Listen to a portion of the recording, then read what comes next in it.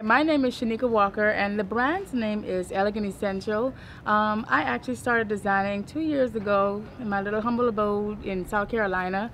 I did not know how to sew, but I managed to actually succeed in doing this right now, and I'm excited for the journey, and everything that's happening right now. Just having this opportunity to show what I have to offer the world, especially in LA, you can't beat that.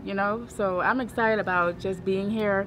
I'm so excited for the invite, Lumiere. Thank you so much. And is there any particular piece you're excited about? It's called the Spring Flower Dress, and it's very beady and very flashy with nice beaded beads on it, and hopefully you get to see it and enjoy it with me because I love it. I took my time and my heart and passion making that dress. Great. And you will see when you hit the runway. Is there anything in particular you're hoping to get out of this show today? More exposure and just the ability to be seen and to know my craft is being seen by the world.